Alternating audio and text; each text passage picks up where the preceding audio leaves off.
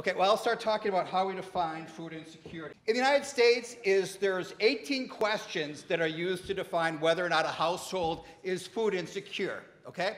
And then when it comes up here, I will show you examples of some of those questions. They range from everything from, were you worried about whether or not your food would run out, all the way up to the most severe in households with children of, did a child in the household go without food for a full day? Okay, so we have 18 questions that are used to define food insecurity in the United States.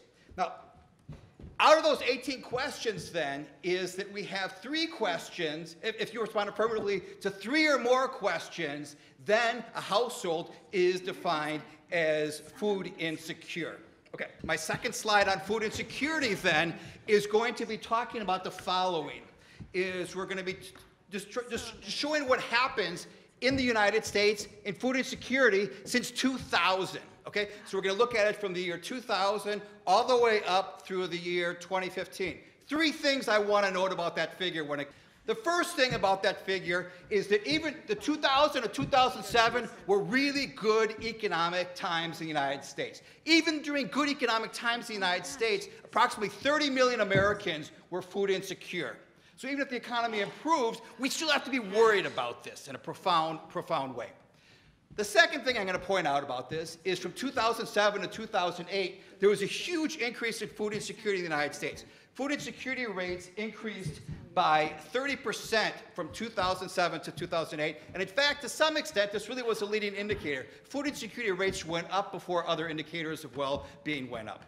Okay, the third thing I'm going to point out about this is that food insecurity rates remained high from 2008 through 2014, okay?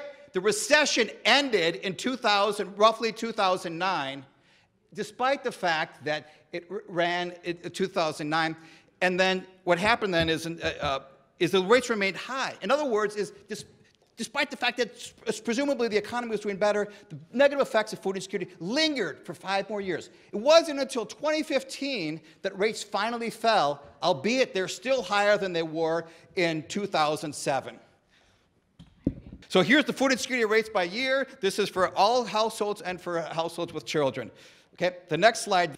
Feeding America is a wonderful, wonderful organization for those of you who know about. It's the umbrella organization for all food banks in the United States. And they have something called Map the Meal Gap, which gives us county-level estimates of food insecurity in the United States for all counties, okay? So what do we see on this map? This is the map of the United States. And what it shows us is, for example, across Appalachia, you have really high rates of food insecurity. Across the Mississippi Delta, you have high rates of food insecurity.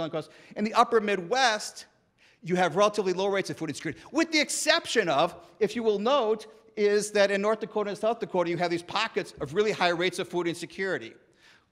Those are American Indian reservations, okay? So that gives you some sense about what is going on, a continuing issue, and I'm going to turn back to this later. These are the overall food insecurity rates by county. The next slide then gives a child food insecurity rates. What you'll see here is that food insecurity rates amongst households with children are substantially higher than they are amongst households, just overall households. And one thing you'll notice is like in the bottom part of that, around the Rio Bravo, is that you have some of those counties there have food insecurity rates of over 40%. For example, Zavala County, which is right down there, has over 40%. So this gives you another sense about really the dimensions of the problems of food insecurity in the United States. Okay, now, some of us may say, look, it's a tragedy that children are going to bed hungry. It's sad that seniors don't know where their next meal is coming from. And in my opinion, that's enough to care about food insecurity. However, some people I'd hate it when people say this, like, hunger is a great motivator.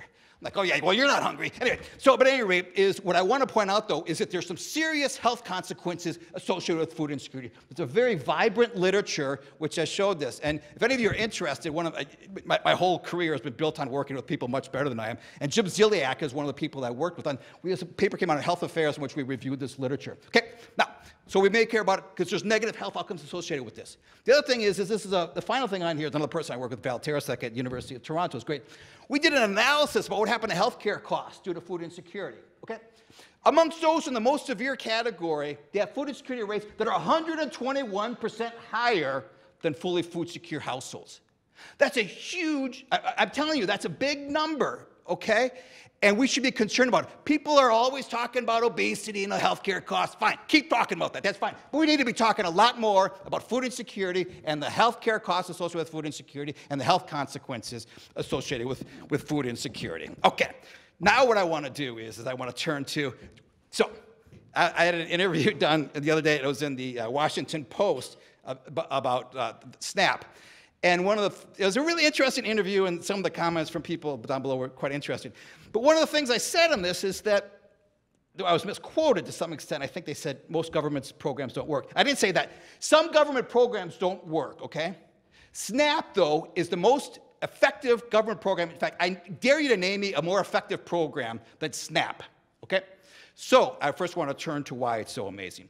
First of all, the primary goal of SNAP is to alleviate hunger. We shouldn't forget this. As people are saying, oh, SNAP should do this. SNAP should support, I don't know, locally grown food. I don't know, whatever people say. Anyway, but the primary goal of SNAP is to alleviate hunger. Anything that we do to change SNAP that impedes its ability to alleviate hunger, we need to take note of that. Okay, why is this program so great? In part, we're a generous country. I mean, people always, I go to Europe and everybody's like, oh, I was just in England last, when I got back Tuesday, and people are like, oh, the Americans, they don't do enough for people. I beg to differ. We have a program, SNAP, where the maximum benefit level of family of four is almost $700.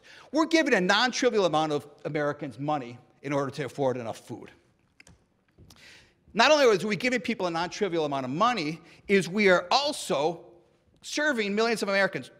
Currently, is about 45 million persons are receiving SNAP. The total cost of this is, I think it's now 72 billion. I don't change the slides too often, but I think it's 80, it's something like, anyway, it's a big number, okay? And in fact, if we want to talk about the USDA really is a U.S. Department of Food Assistance Programs. I mean, about 80% of the USDA's budget is through food assistance programs. The vast majority of these is through the most effective of the food assistance programs, namely SNAP. And why? SNAP recipients are 20% less likely than eligible non-recipients to be food insecure. How many other government programs can you say it sets out to do something, alleviate food insecurity? Boom, it does it to that extent. Any discussion that we have about food insecurity in terms of research and other things really does have to begin and end with SNAP, okay? How much more time? Okay, I good? 2, okay.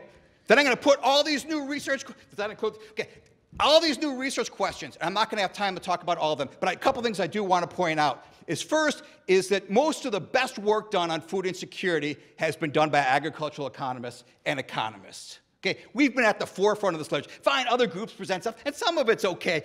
Most of it's not. But some of it's really good. So in other words, we are at the forefront of this, and we've done a great job at moving this. Interdisciplinary work, I work with other people besides economists, like Val Terasek. She's a nutritionist. They're good people in those areas. But in the main, we've been at the forefront of this literature, and I think we will continue to be at the forefront of this literature. So these are some of the questions that we're posing within this. And one other thing about this is you should also know what's not up there. It's not asking about how farmers markets can help out to address food insecurity, or it's not addressing how locally grown food would be so great for poor people, or it's not addressing lots of other things. But you go to these presentations and people are like, oh, well, maybe people should grow their own food. That worked well. Okay, so anyway, so the thing is that these are some of the questions. So for example, up here is, why are the food insecurity rates of American Indians so high? Okay. It's really a continuing tragedy how high, just give me a thing whenever I'm done, I'm going to stop immediately, is how high the food security rates are amongst American Indians. And what can we do to alleviate that? Okay? Another, time's up. Did you say, oh, no, this is done. Thank you.